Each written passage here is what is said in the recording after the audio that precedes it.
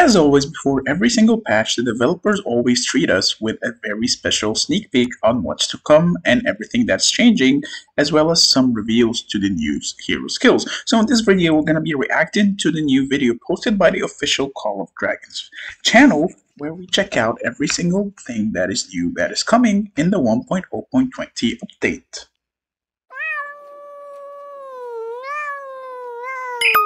What is up guys, MEOWER here, back with a brand new Call of Dragons video. So the new update 1.0.20 is right on the horizon, which is coming probably tomorrow, I think. Yeah, I guess it is coming tomorrow. Or is it on the 15th? So that is tomorrow. It's coming tomorrow at 3 UTC. But that's in a few hours. Hey yo, hype time baby, choo choo.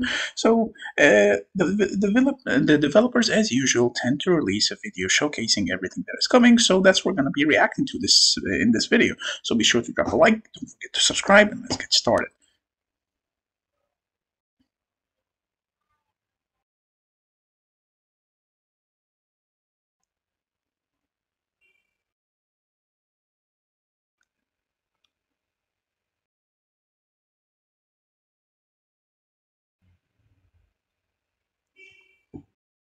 As always, Leo and Asya look so amazing as always. And yes, I am a Leo and Asya sip. So beautiful intro.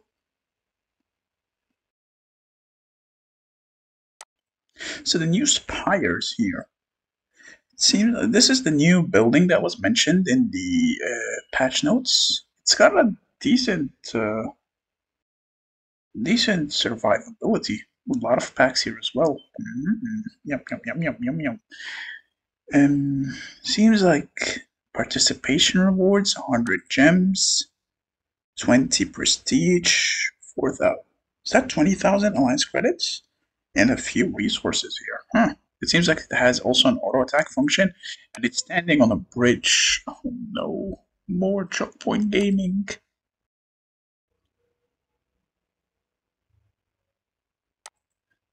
Okay, and it seems like there's a new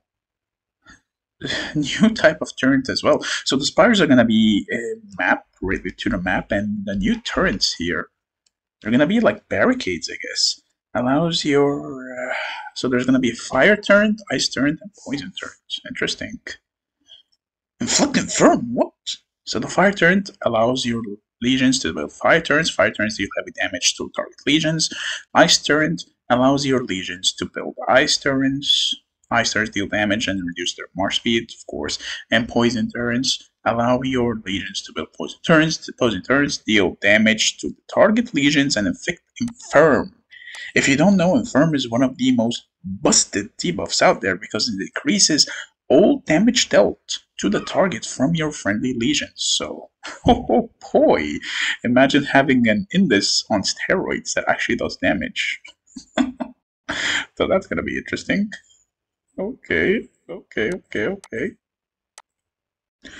Seems like this is also some of the new reworked policy tree. Medical progress is new. Healthcare reforms. It seems like this is all the new policy. Defense pushback is new, and augmented defenses is also new. But the resource siege and counter defense merits, all these are new. This is the new prestige policy tree. Seems nice. So they can automatically attack, and we can see here from the UI that it has a decent range, I guess. Here, let's check this. So it comes within the range. You can only be built this on Alliance territory, and it's upgradable. Oh no, even more choke point gaming? So we're finally getting also the new reveal to the hero skills Goresh and Skogul. So let's see what they're all about.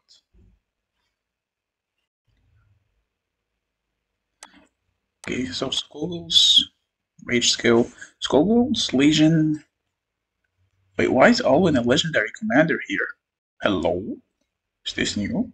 Alwyn legendary commander next confirmed. So Skogul's Legion gains Vigor and Blood Fury for 2 seconds. Vigor, of course, if you don't know, it just increases Your base HP by X amount seems to scale up to 15%, which is decent, I would say. Infantry love HP, but Blood Fury. Blood Fury. Legion deals in addition counter-attack damage every second to all legions at close range when they launch a normal attack at your legion. What? How much though? But okay. Target legions take 15% less counterattack damage from Blood Fury with each additional target. Up to 50% reduction? You already deal around 50% less counterattack when you're hit by ranged attacks. What? I guess it's just for anti-swarming infantry? But can this even crack Madeline? I don't know. I'm gonna have to test this to check this out. So her second skill, Unshakable. All infantry gain physical attack and HP. Okay, that's nice. Guerrilla Tactics. While in the field, Skullgirl's Legion gains 60% march speed every time they rampage, and 1% attack every time they launch a normal attack, up to a maximum of 25% attack. So within 25 turns or 25 seconds in battle, or less, depending on how many people you're hitting, you're going to be getting a whopping 25% attack. How much attack does infantry usually have, though? Oh, that's not that bad, I guess. Okay. Skogul's Legion has a 10% chance to receive healing when hit with a normal attack. Up to 350. Oh, this is kind of meh. Healing in Call of Dragons in general is sort of underwhelming. Wait, why does she have the mobility tree? Wasn't she supposed to be tank, infantry PvP and tank? Did they change this in the patch notes? Or is this just not final? Where's Goku? Oh, they removed her attributes here. They used to show Skogul was PvP, infantry, and tank, while Goresh was rally. Okay, what about her awakened? Infantry units in Skogul's Legion deal 10% more counterattack. Okay, so it seems like this whole build is all about counterattack, but counterattack infantry? What's the point when archers exist? I don't think they're gonna survive that much to counterattack, really, because the way counterattack works in Call of Dragons is that melee units deal 50% less counterattack to range units. So, while yeah, you're gonna be able to deal with other melee marches, your whole job as an infantry is just to hold the line so your range marches do their work. So questionable, especially with this choke point gaming era we have on right now. What about Goresh? Oh, she also can be gotten from the Wheel of Destiny as soon as you land in the new season, and she also can be gotten from the Wheel of Fortune, which should be interesting. Anyway, Goresh's Legion gains Physical Keen and Resistance for 2 seconds, which scales up to 6 seconds. We haven't seen any of her other skills give Rampage as well. What did Rampage usually give? What is Rampage? Rampage. So the extra damage dealt bonus is Rampage, it seems, but none of her get, and I don't remember any talent providing Rampage in general either. Pretty weird. Okay, so Goresh is the rally commander. Goresh's Legion gains Physical Keen and Resistance for 2 seconds, so they deal 50% attack bonus? What? What? And takes 15% less attack for 6 seconds. So both of them scale up to 6 seconds, which has a chance to infantry rage cycle if you're hit by multiple people. Okay, infantry units in Goresh's Legion gain 5% defense and deal 5% more counterattack. Again, more counterattack. So, so we're looking at maybe a break-even point for counterattack infantry. Will that even be viable? I need to test this in the field, though. It says here infantry, rally, and tank. So they switched it. It was supposed to be infantry, rally, and precision. So if it was precision, it would have made more sense. But right now, neither of their talents make sense with their skills, so I don't get it. There are no precision tree is the best tree in general for counterattacking, and everything about those two says counterattack, precision or control tree, and neither of them have access to either of them. So what's the point of this? Okay, so anyway, wait, yeah, this is a third skill, ruthless. When Goresh's Legion launches a counterattack, they have 50% chance to deal an additional damage up to 5 surrounding legions. So same principle as Skogul, pretty much. Each additional legion targeted reduces damage taken by 50%. So this is the same idea as the skill damage factors dealt by artifacts, where the more people you hit, the less damage you'll deal overall. And he's also an SLE Wheel of Destiny commander. When sieging a city or stronghold, if you don't know what a stronghold is, pretty much anything that can be rallyable pretty much is considered stronghold. Gil's 20% attack. You know, it kind of feels like this is just better off. This is just budget archers, pretty much. Like, why would I use counterattack infantry when counterattack archers are viable? Anyway, his Awaken skill kind of improves his Rage skill, where he deals 60% physical attack and takes 20% less damage. Okay, so thoughts on these new commanders. Why would I build a counterattack build for infantry when there's nothing in their trees augmenting counterattack whatsoever? And why would I bother with counterattack for infantry when counterattack archers exist? That's pretty much it. I mean, I could see it going full all in the infantry tree just to pick up last word here and a few other stuff here, you know, but what's the point? There are better options. I'm gonna have to see them in action to truly give my opinion on this, but for now, again, what's the point? Better options exist. Spiritborn Turk. So this is the new legendary artifact. Gains 600 rage points. Ooh, you gain rage when you cast this. That's pretty nice. 600, so that's almost a rage cast. So if you time it correctly, you can instantly rage cast twice, I would assume. So gains 600 rage points and taunts up to 5 surrounding enemy legions, forcing them to attack you. So you pretty much have now a PvP taunt like the one that is present for PvE. Gains infantry unit defense and legion defense, so that's always nice. It has potential to be one of the best artifacts, not gonna lie. Taunting people, like, you can just go in. If you can somehow get into the backline with this map that is full of choke points as an infantry, and you taunt players, you're gonna melt everyone. But the problem is getting there, of course, but it has potential. I like this artifact. It has a very nice playstyle, it seems. It also gains shelter. And what? And determination. Determination is a new thing. I've never seen determination before, I think.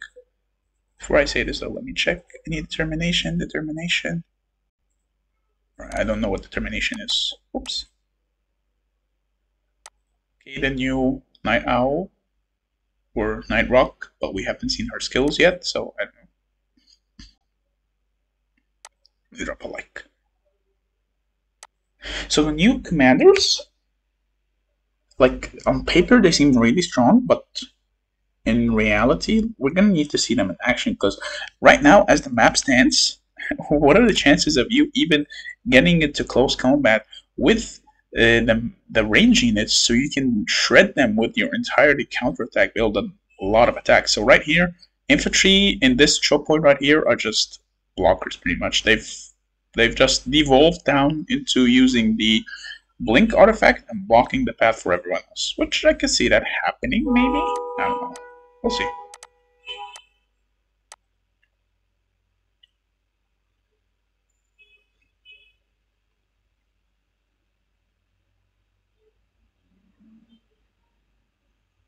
Nice. I love that change.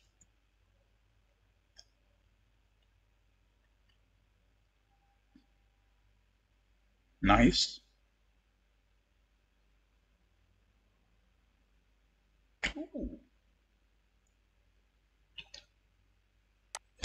Reset me, Leo. Reset me.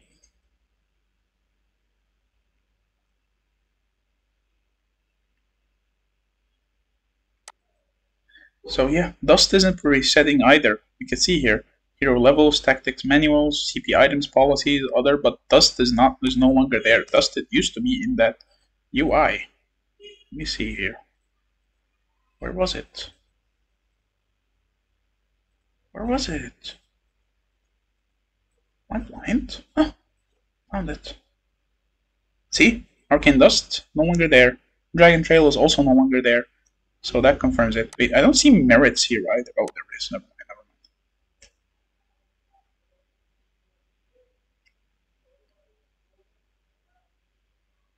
mind. Arcane Dust will remain.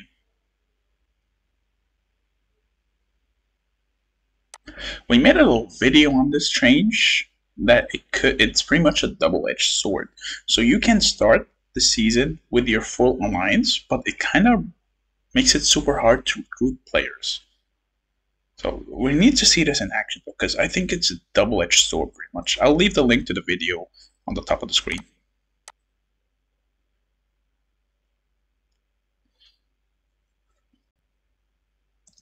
6 affiliated regions. 6.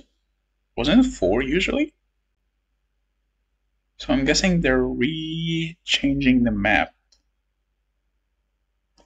Distorted by dark forces, the regions of Belleron have shifted. At the start of new season, players can choose from 6 affiliate regions. Okay, so that's new, because we usually have 4. Off the coast of Belleron lies a hallowed island renowned as neutral ground. Shortly after the season begins, players may travel to this island and gather their strength. So this is a new map.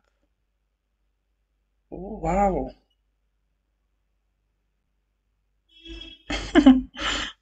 Just screams Triple Gaming.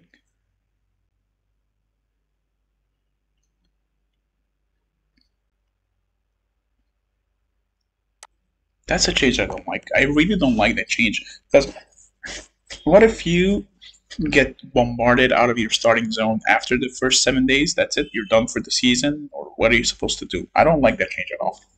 I think that change should be revisited. The resurgence change for sure should be revisited.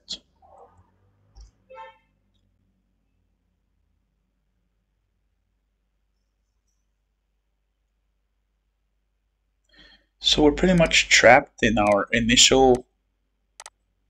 We're just trapped in our initial starting alliance till the end of the season. That is such a backwards change. People love to free them and be able to experiment everywhere. Why would you trap people if they're in a bad alliance? So that is such a bad change. I don't like it at all. No, no, Farlight Games, no. No, bad change, bad change. Okay, the new events.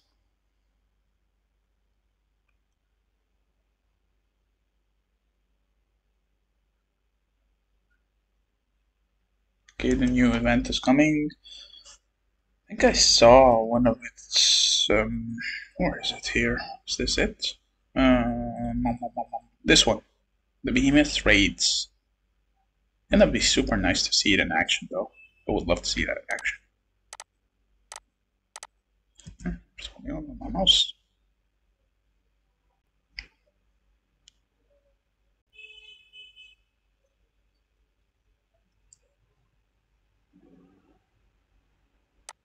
$9 million gems! 9 million gems! I want those gems. I want those gems. Give me the gems. Give me the gems. Oh, level 8 forts. Is that less XP now? And less books, but prestige. 4.8k only from a level 8 fort? That is so low.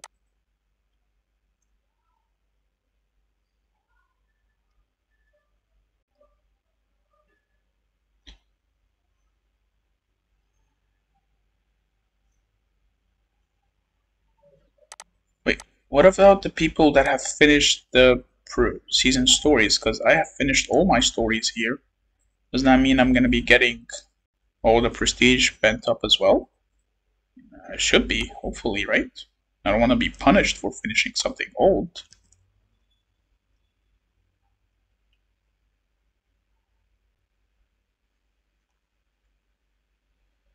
Rally matters that.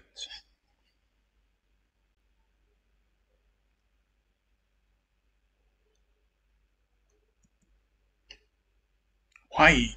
Why? If I want to choose zone, I would just go play Farmville. What's the point of this? We already have a choose zone, which is zone 1. What? This is just tailored to a crybaby's needs. What is this change, bro? No, bad change. And I see level 40 Darklings on the field as well.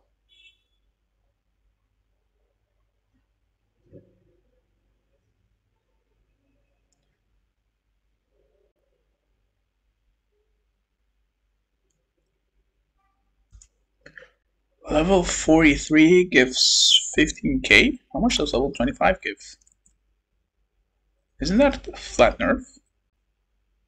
Yeah, level 25 gives 30k XP. That should be a placeholder, right?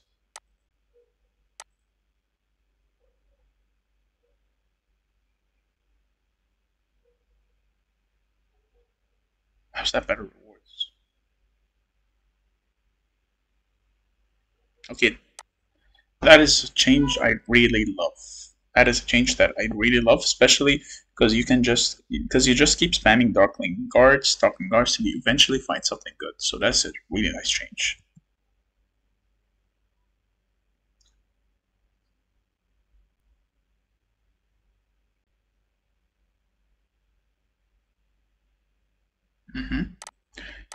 Policies look really nice. Oh, I see then the changes to the resource healing. Mana healing should definitely be your first to max out.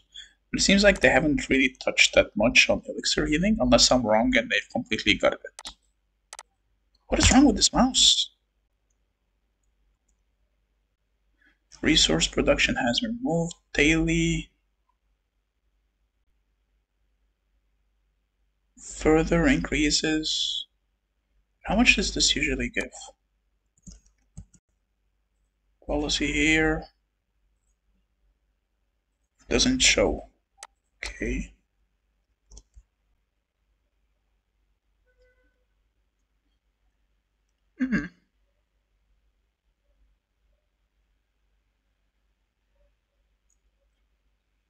Okay, wait. The bloopers.